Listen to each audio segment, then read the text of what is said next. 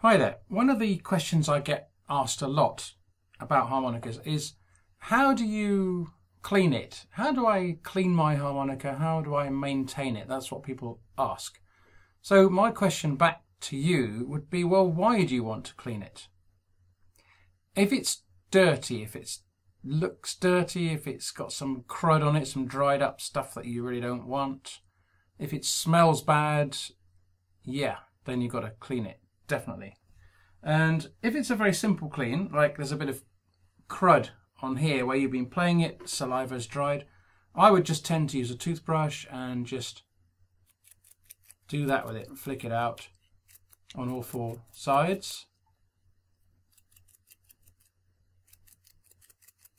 And that's pretty much all I would do. You might want to do that with it if it's a bit of crud on there that you don't like the feel of. That's pretty much it. Now you could cut the bristles off the toothbrush so that they don't go into the reed, into the hole. That can get stuck in the reed and that's not very good, not very bad, but not very good. So I would tend to do that. Some people will have a little cloth that comes with it, and you'll want to, when you first get a harmonica, you'll want to polish it like you do with your car on a Sunday morning. You put it on the drive and give it a polish. And the neighbours go by and you go, that's my car, thank you very much. Worked hard for that one. So you might want to do the same thing with your harmonica. Give them a polish on a Sunday morning and show your neighbours. I don't know. So you can do that with any kind of polishing, and there's sprays you can get, of course, for that sort of thing. Now, what about if it's smelly? Well, you could use something like Mighty Mist. Let me grab some Mighty Mist. Hold on. Right, here's one that I use to give it that minty fresh. I don't know if you'll see this because it's green and I'm using a green screen. So maybe if I hold it, it'll probably just appear like a white liquid, but it is in fact green. So it's called Mighty Mist. And that's one that I have used.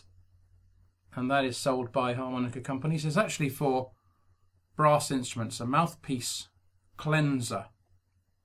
So it'll clean and give you a 70% propanol by volume, water, flavouring and colouring.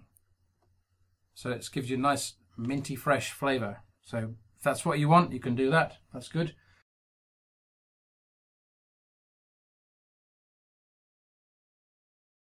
This one I had to take apart the other day because one of the reeds went out and it was quite stuck together. And as I tried to pry it open, it resisted a lot. And when it finally, ping, when it did come apart, I could see where the cover plate was sealed by the, let's say, the contents of the sticky stuff, whatever that was.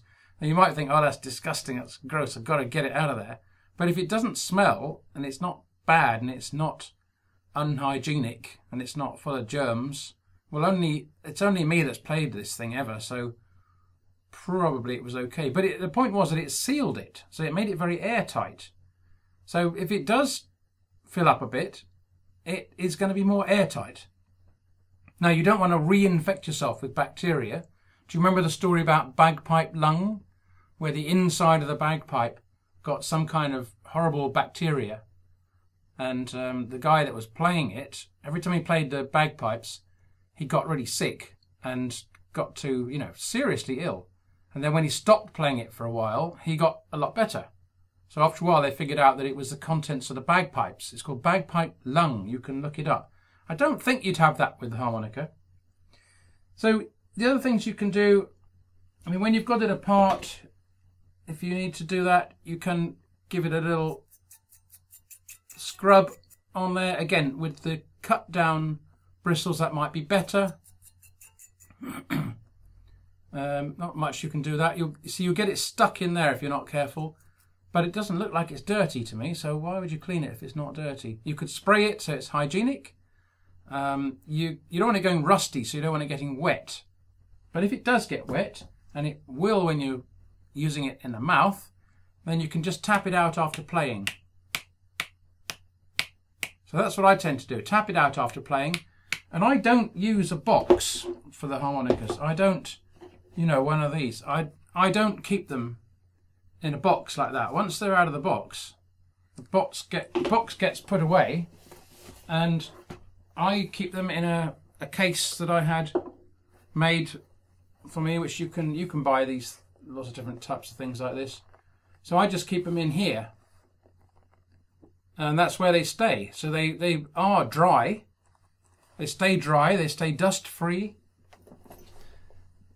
So I think people feel like they want to clean them more than is actually necessary. If you want to give a real deep clean, you can use ultra sound. You can put it in an ultrasonic cleaner. You can take it apart, put it into the liquid, add some cleaning liquid, and fizz it for a little while. And that's a deep clean. Of course, if it's valved, like that's a Suzuki Pro 20 that's valved, I think that will probably play havoc with the valves. So that wouldn't help. So yeah, I think the answer is when you finish playing, tap it out, put it somewhere to dry, probably leave it that way rather than that way. You don't want it gathering dust and junk. If it gets smelly and dirty, you can use a spray like that.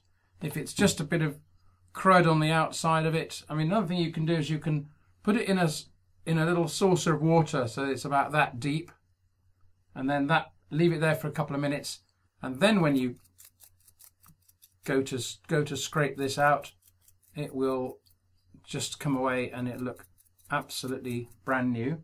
You could take the comb out of it and you could just very, very lightly sand it down to remove all traces. Actually, I did that when I took this one apart. I thought, well, I will give it a clean since I'm taking it apart. But maybe that was a mistake, because the airtight quality is what makes harmonicas better. So I don't know. Why don't you try it and tell me what you think works best for you? I've never had a problem in 30 years of playing with harmonicas getting dirty as such. Never had a problem with it. But you feel like you want to maintain them and be nice to them. The longer you're nice to them, the longer they'll be nice to you. So give it a polish and it'll last longer, won't it? Not really. Does that help a bit for the person who asked me about maintaining harmonicas? Just be nice to them and they'll be nice to you. How's that? All right, well done. See you later.